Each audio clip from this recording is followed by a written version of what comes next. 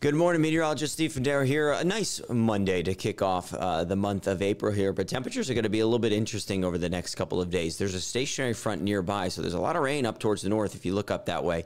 And we're going to see a little bit of that rainfall later on tonight, but that stationary front wiggling around the region is going to have a huge influence in our temperatures. This afternoon, we could see temps in the 70s for most of us, but the peninsulas may only be in the 60s. That's at 2, 3 o'clock this afternoon.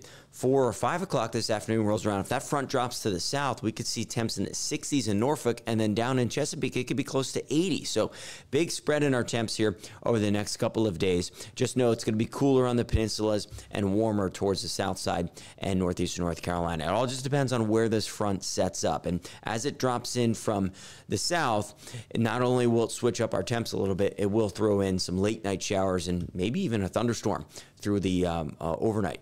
Now, most of the daylight hours today looking dry. Your morning looks great, just increasing clouds as the day goes on, and most of us will be in the 70s today. Tonight, we see the passing downpours and, again, maybe a rumble of thunder. We're going to do it again tomorrow in terms of our temperatures, except the extremes between the warm and the cold are going to be a little bit more amplified. So we could be pushing 80 where things will be on the warm side of the front, where temps may still only be in the 60s on the peninsulas and the eastern shore there. So big spread in our temps again on Tuesday before an approaching cold front comes in to kind of just settle everything down a little bit. So today, tomorrow, very unsettled. Wednesday comes in with the cold front, brings some scattered showers, and then settles down our temps a little bit. Now, in terms of rainfall, between today and tomorrow, Monday and Tuesday, our rain chances are really just in the late night hours.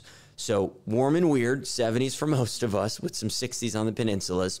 The showers that come in today and tomorrow will be through the late night hours. Not as much tomorrow, but after dark. So at least our daylight hours today and tomorrow are dry. The cold front comes in on Wednesday, brings some scattered showers for a majority of the region, and then a kind of cooler, if not chilly, finish to the end of the week. So April's kind of playing a little joke on us. We've got 30s for lows and 50s for highs for the end of the week. That's Thursday, Friday, and into the start of the weekend. Future track has majority of the region dry for the daylight hours today, as we talked about. This evening, a few showers are close. Late night hours, here come those downpours, and again, maybe a rumble of thunder. Now, Tuesday poses to be a warmer day if the front lifts farther to the north. If it still hangs around the peninsulas, y'all could be stuck in the 60s, but at least most of Tuesday is dry. Few showers into the evening. That's about it. Now, Wednesday rolls around. Here comes the front. It'll still be warm, a little bit of a breeze, but some scattered showers roll in throughout the day and the afternoon to bring in that cooler air, which is how April is playing a joke on us. Temperatures in the 30s and 40s in the mornings and highs in the 50s through the end of the week, but it's dry air, so it sets up a nice stretch of weather.